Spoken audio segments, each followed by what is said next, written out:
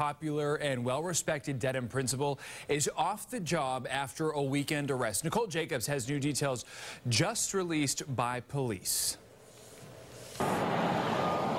It's Wednesday at Dedham Middle School, where all the buzz began a day earlier. They came home yesterday from school talking about it, the kids, but I didn't believe it was really true. The truth behind this mugshot is nothing short of shocking for those who've encountered Debra Gately. I feel sorry for her. I mean, you know, she made a mistake.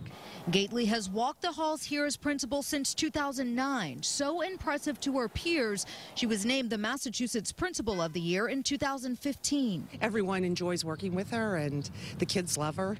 But in the early morning hours Sunday, a Waltham police officer spotted Gately's vehicle. He described it as being all over the road, nearly crashing multiple times. The police report indicated Gately pulled into a parking lot.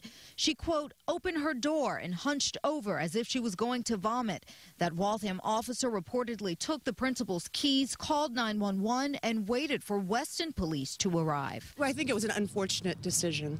A decision that led to 3 field sobriety tests, which she failed, police say, allegedly admitting to 3 vodka drinks, bloodshot eyes, smelling of alcohol, and slurring her words, the officer indicated in the report.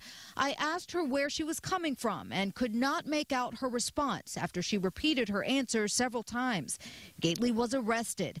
Back in Dedham, upon hearing the news, the school superintendent immediately placed her on leave, but parents say they were left in the dark until Tuesday. Nonetheless, still glowing reviews for their beloved principal, who many say made a mistake.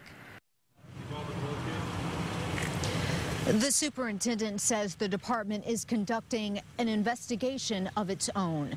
We're live in Dedham. Nicole Jacobs, WBZ News.